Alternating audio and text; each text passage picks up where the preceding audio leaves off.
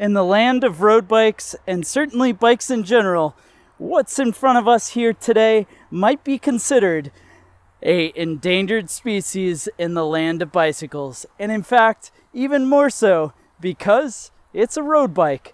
That's right, in front of us is a Specialized Allez Sport, which still utilizes rim brakes.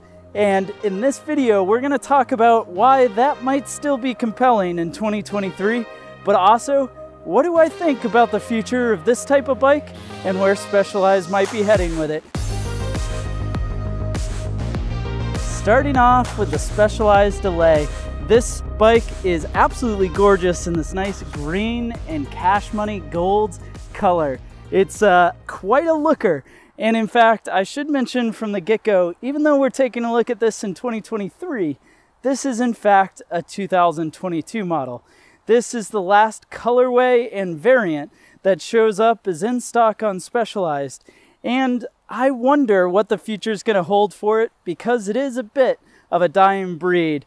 And that's because this bike runs rim brakes. And before we get too far into it, let's just talk a little bit about what this type of bike is. And in fact, it's what's considered a beginner road bike. Now in the Specialized lineup, the Allez starts off their road bike series as a dedicated road riding machine for somebody who's looking for a bike to get into road riding, an affordable way to go racing, or even somebody that's signing up for their first triathlon or charity ride. And this bike here, being the sport level, slots in right in the middle of the basic Specialized Allez. They have an Elite above it that's about $1,700, and then below it for about $1,000 they have their standard Allez. And this being the sport model is $1,400, comes with a 2x9 drivetrain, some decent good quality wheels, and a nice aluminum frame. Now these Allez have set themselves off compared to some of the other beginner road bikes because this is not a straight endurance bike. And by that I mean a lot of endurance bikes, or a lot of beginner bikes, are endurance bikes, which means that the front end of the bike is relatively tall and upright to help make it more comfortable. And then the wheelbase is lengthened and the front end slackened a bit so that the bike is more stable. But part of that stability sometimes takes away the fun and the enjoyment of a snappy, fast handling road bike. And Specialized on their Allez models has mixed in some of the more sporty geometry while still keeping the bike reasonably upright. And as you go up in the range above this standard Allez, they also have what they call an Allez Sprint, which is an all-out race bike with the geometry like their top-end tarmac race carbon bike. But this one here gets some of its performance from the E5 butted aluminum, which means that this is shaped in butted tubing, internal cable routing, and in fact stays as the last bike in their lineup with rim brakes. And rim brakes are these calipers that go around the rim here, and as you grab the brake, that's what's grabbing onto the braking surface to slow the bike down. Now, in a lot of cases on road bikes today, they have all gone to disc brakes. And a disc brake is where instead of the brakes up top, it's down in the center of the wheel, and that provides a couple of benefits. First off, for obvious reasons, you can't go to an unlimited tire size because the tire still needs to go inside of that brake. It also means that when you're braking, you're actually wearing on the rim. And these rims over time, believe it or not, can get cupped and worn out from braking. Now, a lot of light users will never see that in their lifetime. However, I've seen it all the time with bikes that have come in for service that have that cupped surface, which requires a really big expense to maintain the bike because you have to replace the wheel or at least the rim. And so when they go down to those disc brakes, the disc brake adds a lot of capability in bad weather such as rain because the disc isn't going through the puddles and getting wet, but it also allows for easier serviceability, greater stopping power in most cases, especially when hydraulic, and it doesn't wear any of the mechanical systems. The downside to that, Of course, with every benefit comes costs, and one of those is just the overall cost of bikes.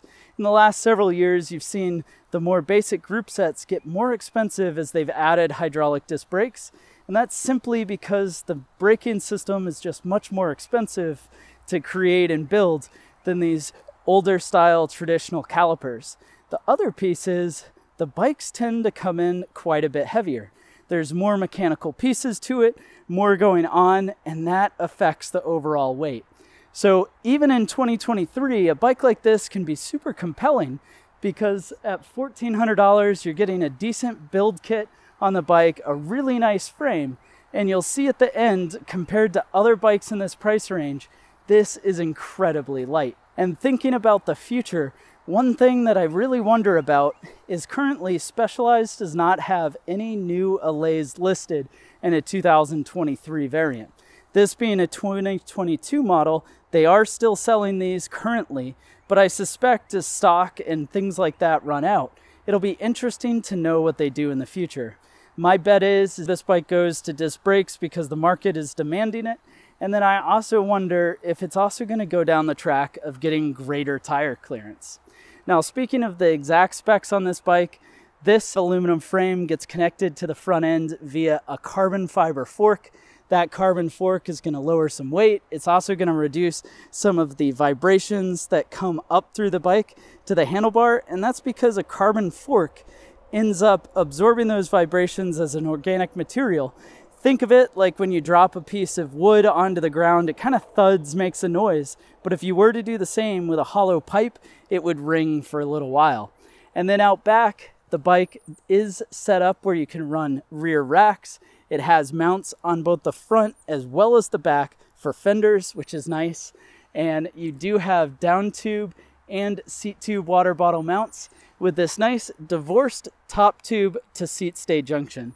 Part of why they do that, where this is divorced, allows the back end to have a little bit of additional flex, although this bike is set up with an alloy seat post and would be a place that I'd love to see a carbon seat post as your first upgrade for similar vibration absorption, just like the fork on the front end. Now, the shifting is done out back courtesy of some Shimano Sora drivetrain. Now, this Sora rear derailleur shifts through an 11-34 cassette, which is a 9-speed drivetrain out back, but a nice wide range. And then that goes forward to a Shimano Sora front derailleur shifting on a Praxis Alba crankset. Now, the Praxis Alba cranksets are one of the rare places where I'm actually happy to see a different brand crank than the rest of the drivetrain. In most cases, having the drivetrain match with the crank and all the parts end up giving it the best shifting and riding performance. However, here, Praxis makes some pretty good quality chain rings, and they're one of the few that can shift as good or better than their Shimano counterparts. But this is a 50 tooth to a 34 tooth. So with the 34 and 34 out back, that means we have a 1-to-1 low ratio, which should give this bike quite a bit of climbing capability. Now, of course, connecting the bike to the road is via some 700 by 25C Road Sport tires from Specialized. These Road Sport tires are a wire bead setup, definitely a place where you could have an upgrade in the future, but is an affordable way to get pedaling, and this bike should be able to take a 28C tire pretty comfortably. Now, up on the handlebar is a 5-position alloy bar. So you've got your position right on the tops, you've got it on the corner, out onto the hoods, which is where most people ride for the majority of the time. You've got down here in the drops where you've got good connection to the brake and the shifting of the bike. And then, of course, that sprint position down low where you can grab at the bottom and really be able to torque the bars as you're climbing to the top of the climb or getting to that town line sprint. Now, that alloy handlebar connects to the fork via an aluminum stem. And then out back is the Specialized bridge saddle mounted up on that alloy seat post. Well, now that we've taken a look at all of the features and designs of this bike, as well as we've gotten a chance to talk about what the future might have in hold for it, let's go ahead and find out what this bike weighs. This Allay Sport in a size 56 Comes in and weighs 20.66 pounds.